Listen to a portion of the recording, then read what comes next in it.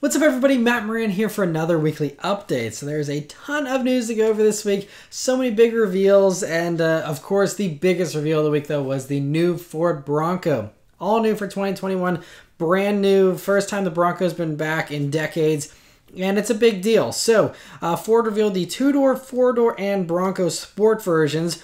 So first we'll talk about the real Bronco. That is the 2-door and 4-door versions. I think it looks awesome, much better than the leaks suggested originally. And so there's a ton of info to go through. I'm not going to go through as many of the details, but I'm going to try and hit all the major points. So first, you can see the doors and the roof are removable, but the 2-door only comes in a hard top. So that is one thing that's different than the Jeeps where you can get a 2-door soft top. The 4-door comes with a soft top though as standard, and you can add a hard top on that one if you'd like. Different from the Wrangler though in another way is that the doors for the Bronco are smaller with frameless windows, so that you can store them in the back if you have the 4-door version, actually bring the doors with you instead of leaving them at home like you used to have to do in the Jeeps. The mirrors are also mounted on the body instead of on the doors like the Wrangler, so you can still have your mirrors even if you're driving without the doors on, which is cool. It's going to be available with 2 different engines and 2 different transmissions. So first is the 2.3 liter EcoBoost 4-cylinder from the Ranger and also the Mustang, but it does the same output as the Ranger here with 270 horsepower and 310 pound-feet of torque. This engine is going to be available with either a 7-speed manual, and the 7th gear is a crawler gear, so you have 6 normal driving gears still. But it's cool to give you that crawler gear there. And then also the other transmission is a 10-speed automatic, which is what you're going to get in other Broncos. But that engine is standard on all except the top 2 trims. The Wild Track and the First Edition, those come standard with the 2.7 liter EcoBoost V6, and this engine is also available as an upgrade on all the other trims as well, even the base model. But that 2.7 liter V6 is only available with the 10-speed automatic. You cannot get a manual with the V6, only the 4-cylinder Bronco. Speaking of trims, there's 7 trims here, and so it starts off with base, then goes to Big Bend, Black Diamond, Outer Banks, Badlands, and Wild Track, and then there's the First Edition as well. And so yeah, you can check out Ford.com or pause here to see the Ford summary of what each trim gets. Like I said, tons of details to go over, so I'm kind of glossing over some of it here. All Broncos get 4-wheel drive as standard, but there's 2 different systems. The regular one has 2 modes and has a 2.71 to 1 low ratio, and then the better system gives you a 4A automatic mode that will actually automatically decide whether it needs to go from 2-wheel drive to 4-wheel drive as needed, and that one has a 3.06 to 1 low ratio. And so they all run Dana 44 locking rear diffs. There's 7 different driving modes that Ford says allows the Bronco to go over any terrain. That's why they're called GOAT modes. And there's also trail control and trail turn assist, along with 360 cameras and even trail maps to help you navigate wherever you are and do it very well. The interior is really cool too. You get the available 12-inch Sync 4 screen, just like in the new F-150. It has wireless smartphone integration, all kinds of cool features. There's a device rack on the top of the dashboard there as well, where you can mount phones, GoPros, whatever, just kind of screw it right in. No suction cups needed, which is nice. And there's lots of unique material choices and stuff you can see here with wood and really cool looking leather and all kinds of different fabrics and stuff. And anyway, they're going to be starting to build these in early 2021 with delivery starting next spring. So we got, a solid 9 months or so to wait for these. Pricing is going to be starting at $30,000 for the base 2-door version and maxes out at $65,000 for the 4-door First Edition. And the main reason for that is the First Edition combines all the luxury stuff of the Outer Banks version with all the off-road stuff of the Wild Track and some other stuff, and so that's why generally you're not going to be able to really get a Bronco over 60 grand in normal circumstances. So that's interesting though. But then Ford has also revealed the 2021 Bronco Sport, and so it's an entirely different model based on the Ford Escape platform, but it is heavily modified. And the Ford engineers said this is not just an Escape with big tires. They did a lot of changes. It's about 8 inches shorter than an Escape actually, and 3 inches more narrow, and the wheelbase is 1.6 inches shorter. So it actually is going to appear a little bit smaller, but it's actually classified as a subcompact SUV because of how much they made those changes to make it a little bit smaller. But it is going to be still feel fairly big because it's actually 4 inches taller than an Escape and has a slightly wider track as well. So, and they also maximize the interior space. I was reading, supposedly, you have slightly more interior space here in the Bronco Sport than you do in an Escape, which is kind of interesting considering you're going a whole class down as far as size and stuff. So that'll be interesting to kind of actually see them in person and see how much space we're working with and stuff. But that's cool. And also, it's decent off-road, it seems. There's a Badlands trim, which is the top trim, and that has 8.8 inches of ground clearance, which is a tiny bit more than stuff like a Jeep Cherokee or a Subaru Crosstrek, stuff like that. The base engine here for the Bronco Sport is the 1.5-liter EcoBoost 3-cylinder turbo engine from the Escape, but it does slightly more power here than the Escape. It does 181 horsepower and 190 pound-feet of torque. Then there's the Badlands in First Edition. Those are the ones that get the 2-liter EcoBoost 4-cylinder that does 245 horsepower and 275 pound-feet of torque, which is a good amount of power because you think of other subcompact SUVs like a Hyundai Kona is one of the fastest ones in its segment with 175 horsepower, and you have this here from Ford doing, way more power. So this thing should move pretty well for a small little SUV. And aside from the luxury subcompact SUVs, I think this actually has the most horsepower and torque. But anyway, they all run 8-speed automatics, and they all come standard with 4-wheel drive, although the Badlands in First Edition come with an advanced 4x4 system that uses a twin-clutch torque vectoring rear axle with a locking diff and stuff. They also have all the same driving modes and trail control system as the Bronco. The interior obviously isn't as impressive as the Bronco. It runs only the standard 8-inch Sync 3 touchscreen that we're already used to, and it has smartphone integration, but it's not the wireless CarPlay and Android Auto like you get in the Bronco. There's a few other cool features though, like there has this safari-style roof with a standard roof rack on all models, and it's strong enough to actually support a tent, and you can actually camp here and sleep on top of your Bronco Sport, which is kind of cool. There's also a tailgate with a glass hatch that opens separately. There's all kinds of other little Easter eggs, like there's hidden pockets with zippers, which was on that leaked window sticker that I showed last week, so that turned out to be true. There's bottle openers built in, all kinds of very innovative little things. And Ford claims it is still pretty impressive off-road too, passing all their tests that they went through here for these new Bronco models.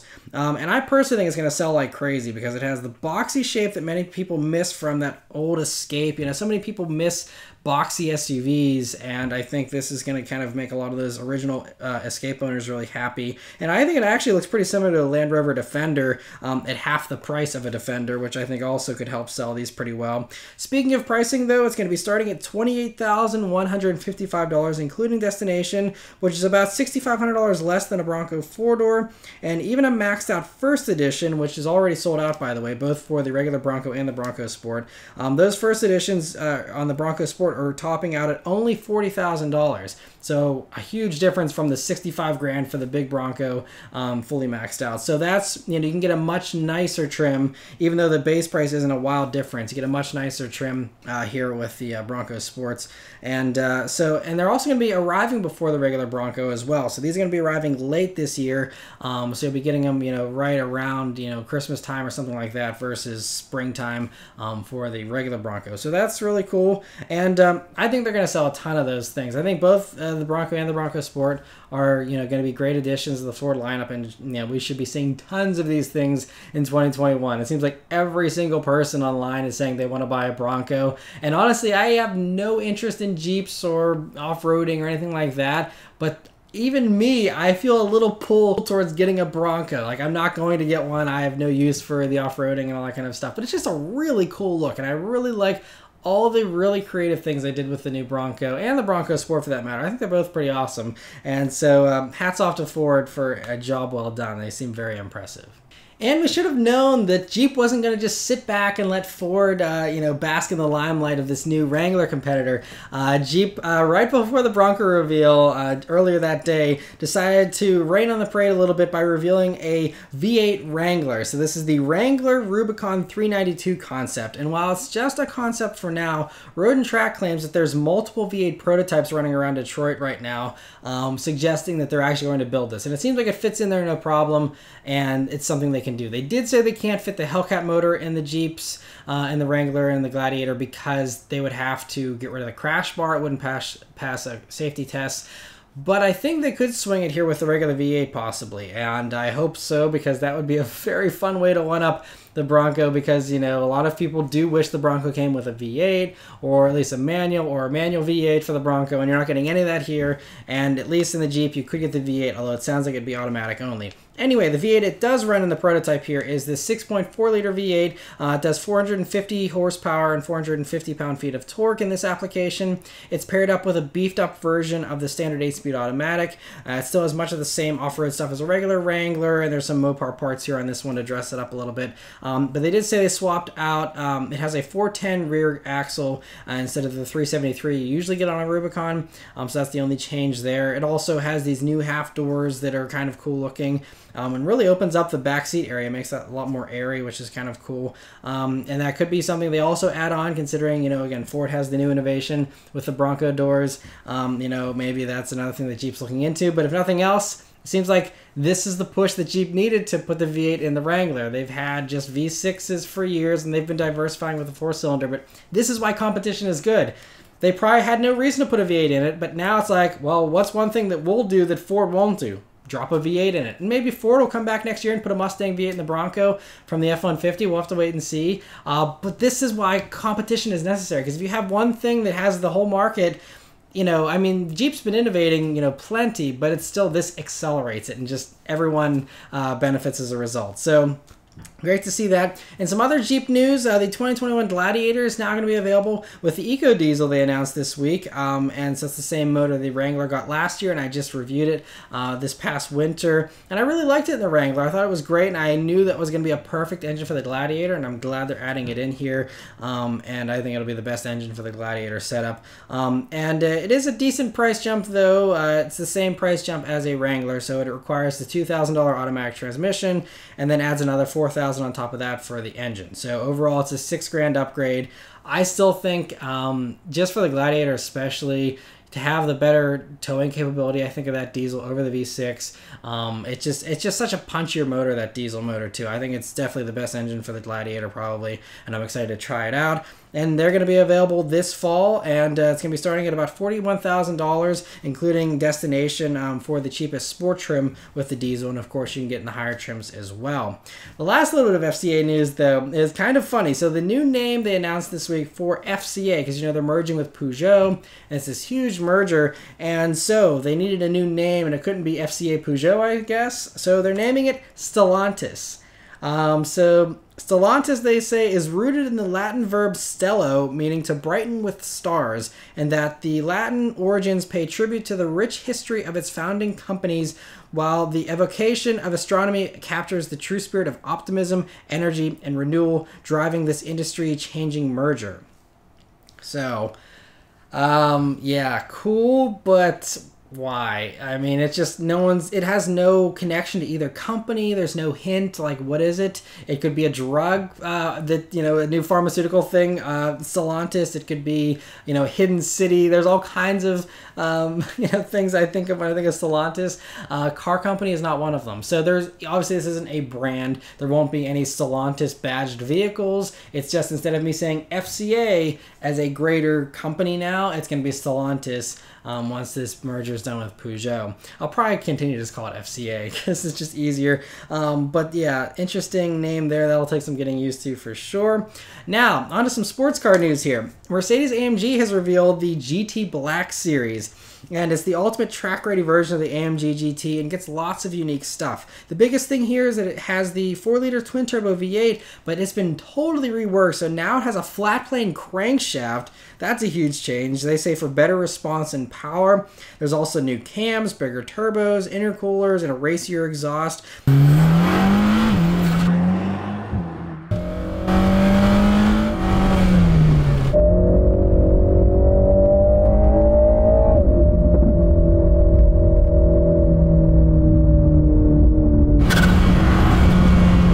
So we'll have to wait to hear it actually, you know, on video in a normal setting and stuff. But Shmi150 did do a walk around of it, and he was actually in the debut video for the official AMG commercial for this car, which is super cool. I'll link it above if you want to go watch it. It's so awesome to see a YouTuber that is now in a car commercial for one of the cars they're really passionate about. That is so cool.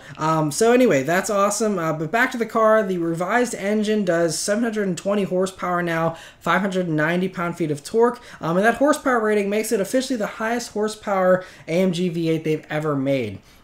Which is an awesome way to go out if the rumors are correct about them getting rid of V8s in the future.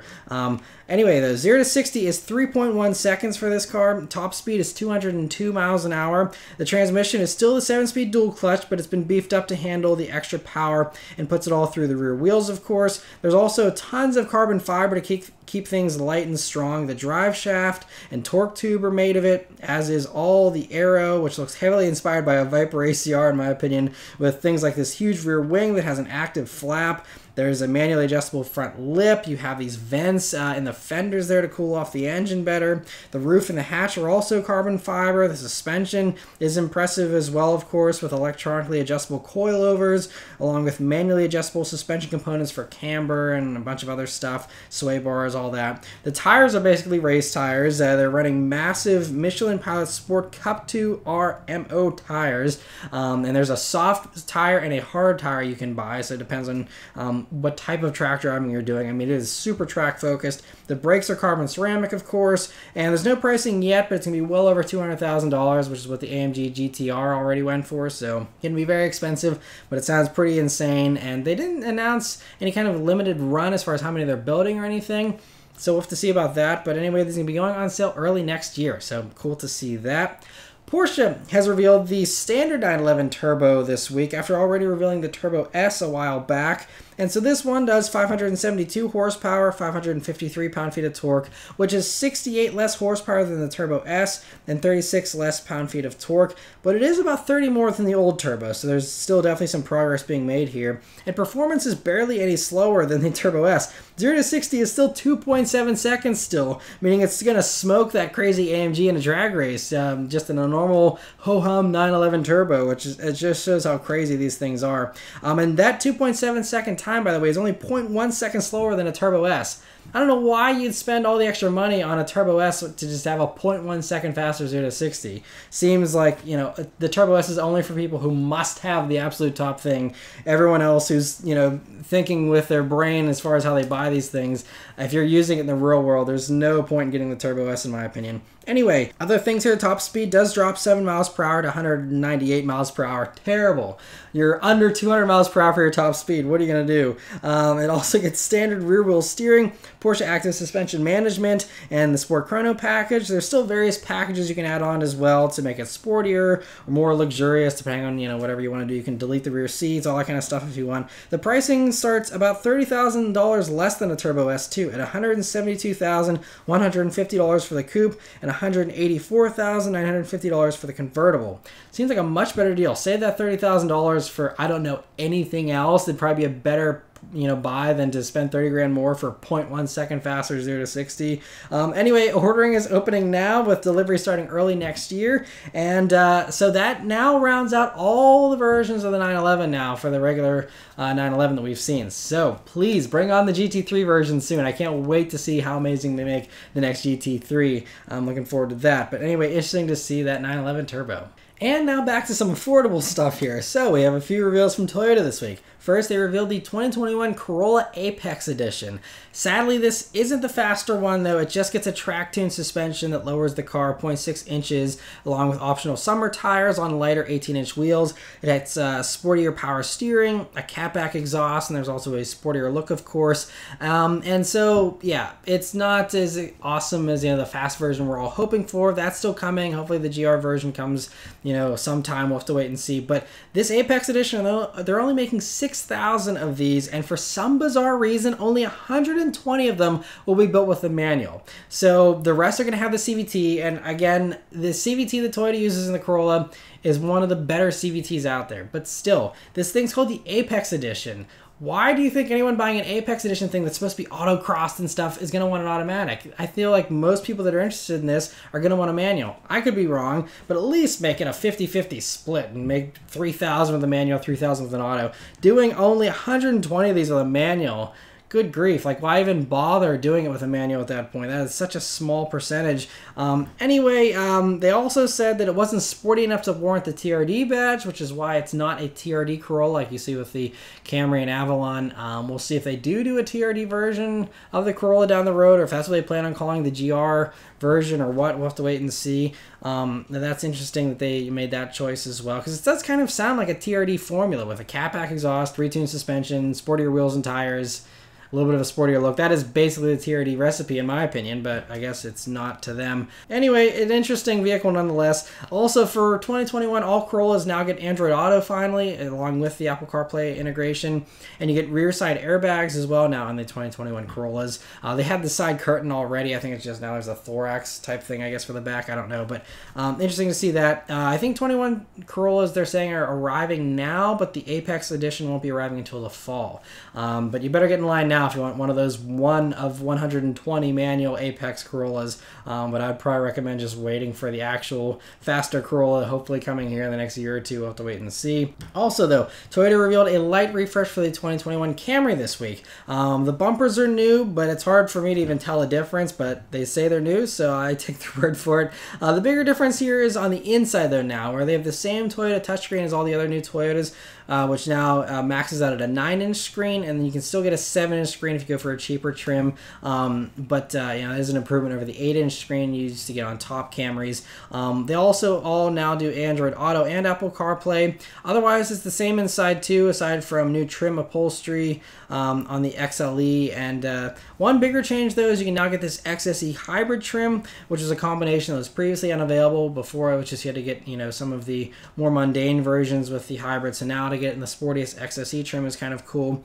The base L trim is also gone now for 2021, so that's another change. There's also a couple new colors, and this is also going to be the first Toyota to get the new Safety Sense 2.5 Plus system, which they say improves the pre-collision assist and the pedestrian detection systems to be able to better recognize dangerous situations. I guess they have a wider field of view than they used to before, so that's good. They also added that the TRD Camry isn't going to have any exterior changes. That goes through unchanged. I think it might get the new center screen there on the inside, but I think that's it. Otherwise, the Camry TRDs, they're staying the same. They say they're very happy with the response to the TRD Camry, and so that's something they're planning on continuing for sure, because they loved how much people were buying those here in the past year. So that's great. Yeah, but no pricing yet for those new Camrys.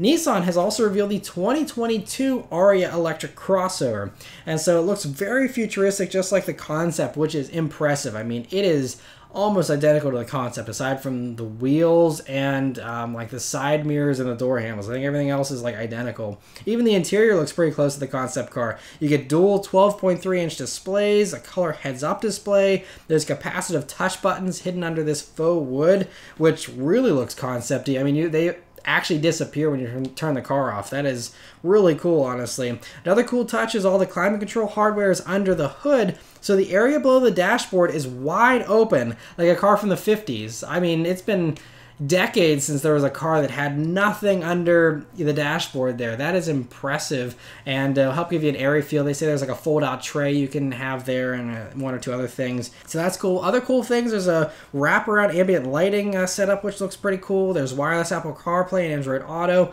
and the car also is available to have over-the-air updates.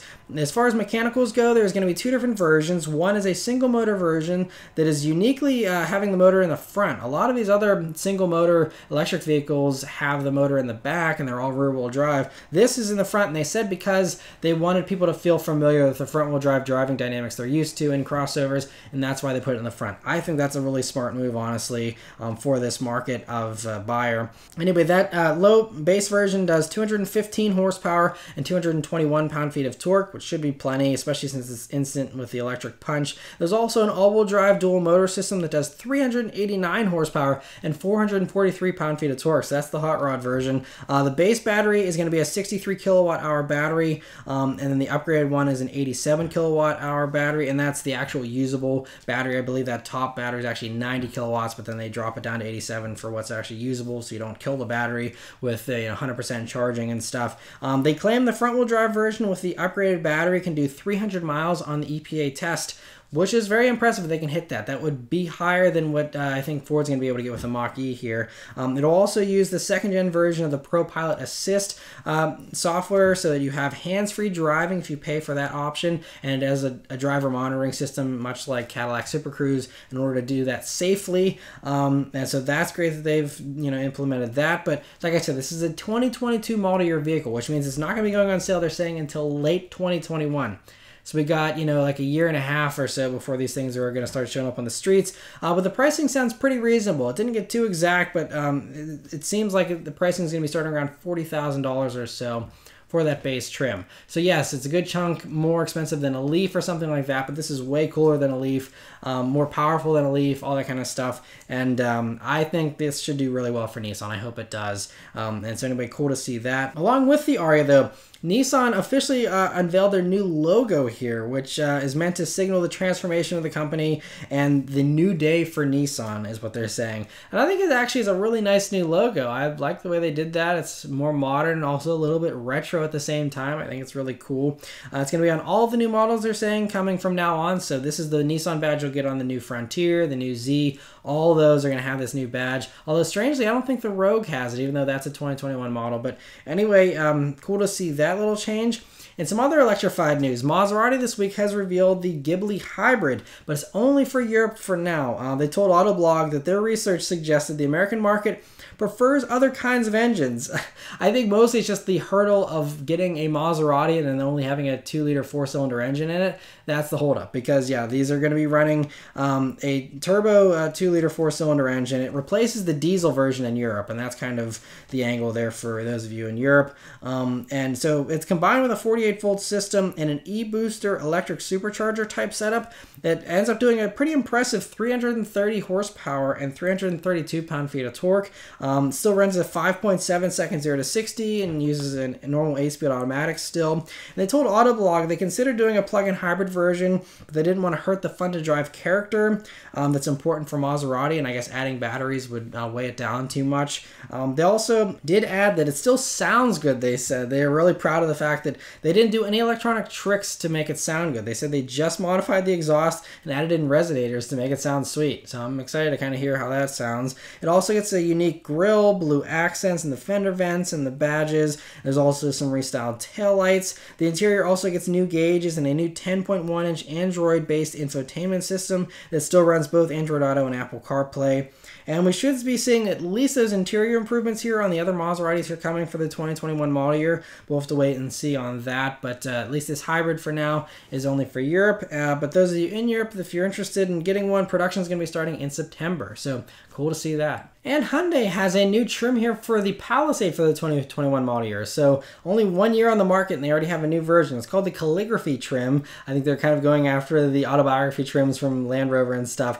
And so this is the new top trim here for 2021. It goes above the Limited and it gets this new triangular dot grille setup, which looks kind of cool. It also gets exclusive 20-inch wheels that are pretty interesting looking. It also gets some lower door trim, a longer third brake light, and even unique taillights, they're saying. Although I can't tell any difference in the taillights between that and the regular Palisade, but they say they're different. Inside it gets quilted leather door panels and seats, which I believe you also got in the Limited, because I remember reviewing them with the quilted seats and stuff, but I think this is a more defined quilting.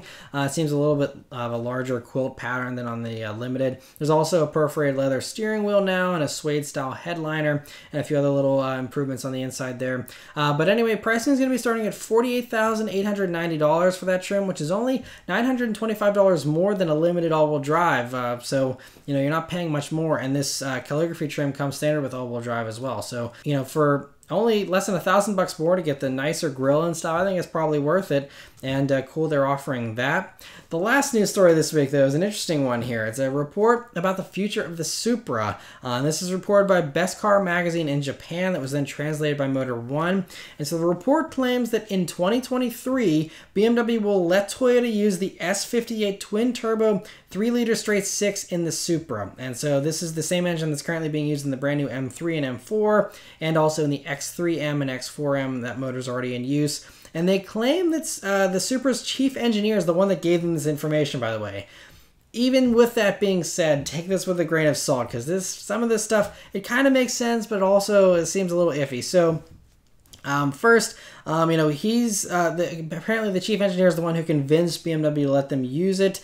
And the justifications seem to be threefold from what they're reporting here. First, by 2023, it's going to be an older engine at that point, and BMW will probably have already used it in all their cars, and it'll be kind of like the B58 motor is now, where it was the hot thing 5 years ago. Now it's like, all right, we'll give it to the Supra. It seems like Toyota's getting all the hand-me-downs, and at that point, the S58 would kind of be a hand-me-down motor, and so that kind of makes sense there. The next supporting thing is supposedly the agreement requires that it be paired up with the 7-speed M dual clutch transmission, which is the transmission from the old M3 here, that is now getting scrapped for the ZF 8-speed in the new M3. So the ZF 8-speed BMW M thinks is superior and it's smoother and stuff. And so I know a lot of people are upset about the lack of a dual clutch in the new M3. So maybe this would appeal to those people, but in BMW's eyes, this is a downgrade transmission-wise. So again, it kind of handicaps that S58 motor in their opinion, and so is another reason why they will let them use it, supposedly. Lastly, this is going to be an ultra-rare version of the Supra. This is, I guess they're saying this would be in the GRMN version or whatever, and they're saying that only 200 units would be made. And if they're making that few, I doubt we even get it in the States. If we do, there's going to be a dozen, and they'll probably be 150 grand by the time you're done with dealer markups and stuff. I'm not sure. That really sounds sketchy, because why even go to the bother of doing all this stuff and re-engineering everything to work with that engine and stuff if you're only making 200 of them? Even if you price them at insane prices, is it worth it? I don't know. That's the biggest thing that makes it iffy. I mean, I usually hate whenever they do limited production of anything, but this is super limited production, so I don't know. But that's the cold water here on the news story that brings you back to reality here. So we'll have to wait and see. I mean, it would be awesome to see a Supra coming from the factory with either 473 horsepower or 503 horsepower, depending on which tune of that engine BMW lets them have, whether it's the regular one or the competition engine. And lastly, for a little bit more bad news, this report also says they're confident that the Supra is going to get killed off by 2025 because Toyota's plan is to have an electrified version of every model by 2025, and they don't want to develop a hybrid Supra because of the compromises required, supposedly.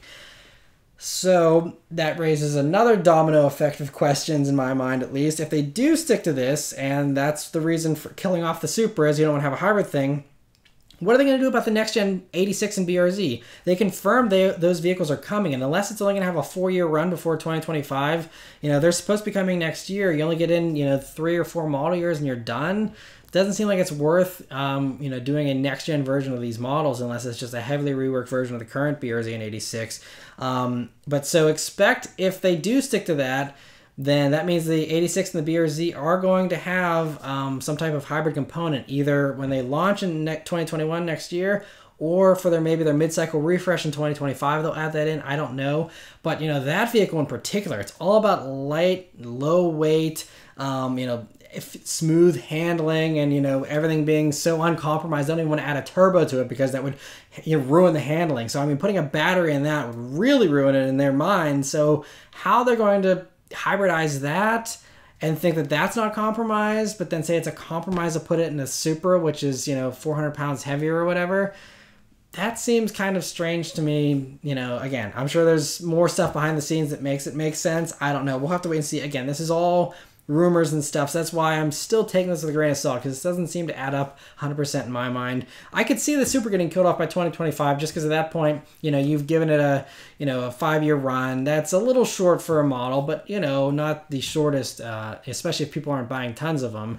So I could see that, but the whole hybrid justification I don't buy because of, again, the 86 and the BRZ. So anyway, that's the report there. Again, we'll see what happens and, what they actually end up doing, but an interesting report nonetheless and something to think about. And that was going to be the end of the weekly update, but then today on Friday here, Honda dropped a bomb on us enthusiasts with some pretty bumming news. So first off, they're killing off a couple different models. They're killing off the Fit here in the States. It's not going to be returning with the next-gen version, and this current version is on its way out, and it will not have a replacement. They say they're just going to boost production of the HRV instead, which is really a bummer because a lot of people really enjoyed the Fit. But some even more disappointing news is, first, they're killing off the manual transmission version of the Honda Accord. There's going to be a refresh for the Accord here for 2021. And with that refresh, the manual transmission is going to go away. They said that the manual only accounted for 2% of Accord sales. No one bought them. And they said that they actually had such little demand that they quit building the manual back in December of 2019 and never resumed production. And they're just now running out of inventory of those manuals. I think there's like 15 or 20 left in the country. So that's a huge bummer because I really enjoyed the manual in the Accord, sedan and the 1.5T. And I heard the 2.0T version was also pretty awesome as well. So that's a bummer. But even more upsetting news from Honda is that they're going to be killing off the Civic Coupe. They said that it is not returning. And so literally the SI Coupe I just reviewed this week and was like, oh, I'm so glad that Honda has kept around the Coupe. That turns out to have aged poorly because they are now getting rid of the Coupe for all Civics here. It will not be coming back for the next gen version, which they did say the next gen Civic is coming next spring as a 2022 model year vehicle.